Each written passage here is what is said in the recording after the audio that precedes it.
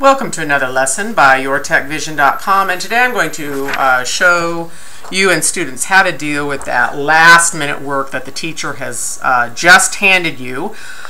So the teacher got a bright idea, came up with this last minute work, the student walks into the classroom and there's no time to adapt it, but the student can do it right there on the spot.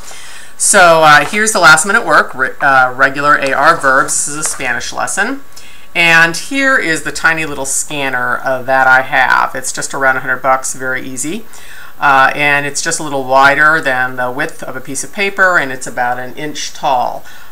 So very easy and portable. You do need to make sure that this connection is connected well as you place it down. So this blind student needs to be the first person that the teacher hands this to.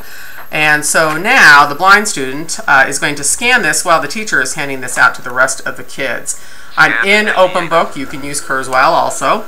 And so I just hit F4 to scan this. You can see how quickly this piece of paper scans, and it's going to give an absolutely perfect copy out on the computer. Regular are verbs.